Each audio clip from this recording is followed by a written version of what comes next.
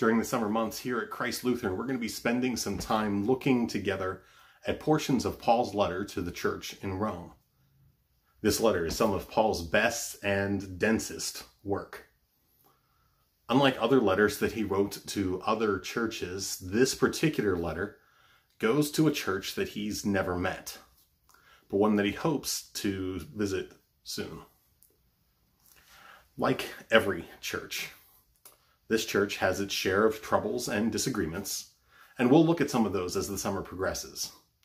But here, at the beginning of Romans, Paul spends the first 4 chapters reminding these people that none of them have anything to brag about when it comes to their faith. All of us have sinned and fallen short of the glory of God.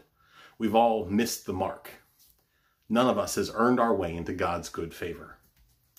As we say often together in the words of confession, we have sinned against God in thought, word, and deed, by what we have done and by what we have left undone. But of course, it wouldn't be good news if that's where the story stopped. Paul goes on to tell the church in Rome that God has been up to incredible things in spite of human sin and brokenness. He says that because of Jesus' life, death, and resurrection, that you and I have peace with God. This peace comes not because we've earned it, or inherited it, or said the right prayers, or attended the right church services. The peace that God gives comes to us as a free gift of grace. And then Paul does this odd thing.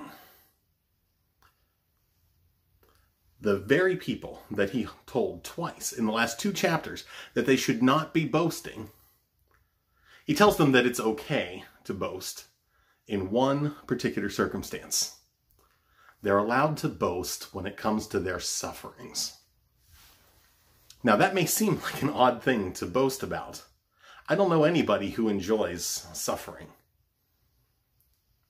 It's not the kind of thing that most of us would seek out. In fact, we often go to incredible lengths in order to avoid it. And yet, here is one of the greatest missionaries the church has ever had, telling the people of Rome that they can boast in their sufferings. Here's why. Paul trusts that God is able to overcome suffering and to redeem it. Notice here that I didn't say that God caused the suffering, but that God has a way of taking the pain and suffering that we experience that seems senseless and futile and brings out of it some measure of life or hope or meaning. That's why he goes on to write one of the most famous passages in Scripture, saying that suffering produces endurance, and endurance produces character, and character produces hope, and hope does not disappoint us. As I think back over my own life, the people who I've known who just seem to be overflowing with joy are not people whose lives have been easy. In fact, it's usually just the opposite. The ones who have this deep, irrepressible joy are almost always the ones who have been through incredible suffering or hardship. There may be no better examples than those of Archbishop Desmond Tutu and the Dalai Lama. As Archbishop Tutu led the charge for an end to apartheid in South Africa, he heard the incredibly painful stories that came out of the Truth and Reconciliation Commission. And I can only imagine the kind of mental and physical and spiritual toll that must have taken to be meaningfully present in that place. And the Dalai Lama is a man who has been exiled from his land and his people since 1959. These men, like the Apostle Paul, have known great suffering.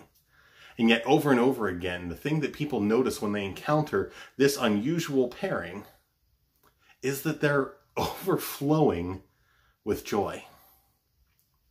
This joy doesn't minimize what they went through by any means, but it gives them the endurance and the character to persevere in spite of it.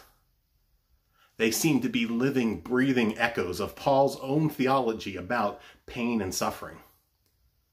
That it isn't something to be sought, and it isn't something to be inflicted on others, but that God has a way of transforming pain and suffering into unquenchable joy. The image that comes to mind for me are of those times in the pool in the summer when you take a beach ball and you push it down below the surface of the water. You could push it down as deep as you wanted, and if you were particularly stable, you might be able to push it down and actually get it underneath your feet so that it's down on the very floor of the pool.